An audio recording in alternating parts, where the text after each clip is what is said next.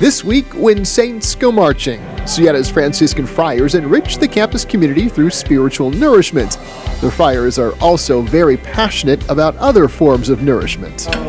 Many of the Siena Friars love to eat and love to cook, and for the benefit of the community, love to share. So we did a little cooking demonstration of Puerto Rican food. Puerto Rico is where my family comes from. It's my cultural background. I wanted to share that with people. National Hispanic Heritage Month is celebrated from the middle of September through the middle of October, and in celebration of his own heritage, Father Tito Serrano, in partnership with the college's Latinx Student Association, brought the taste and feel of a Puerto Rican kitchen to Siena.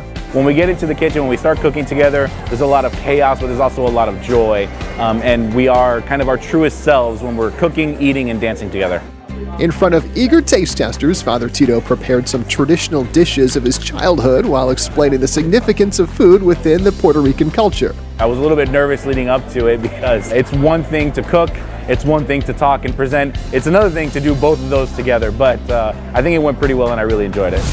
Friars also enjoy breaking bread with students over an all-American dish.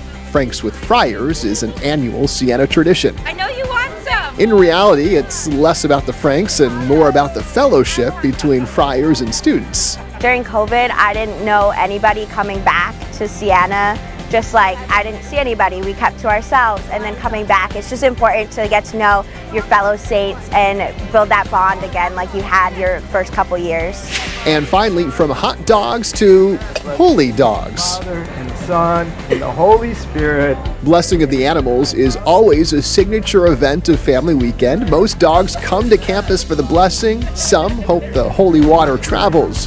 But Gandalf and Guinevere weren't taking any chances. Gandalf and Guinevere, I bless you in the name of the Father and the Son, the Holy Spirit. They belong to the Pollock family. Kendall is a junior. Her parents graduated from Siena in the 80s. We couldn't be more thrilled that our daughter chose Siena. It is a special place. The Franciscan values, the community, there's nothing like it.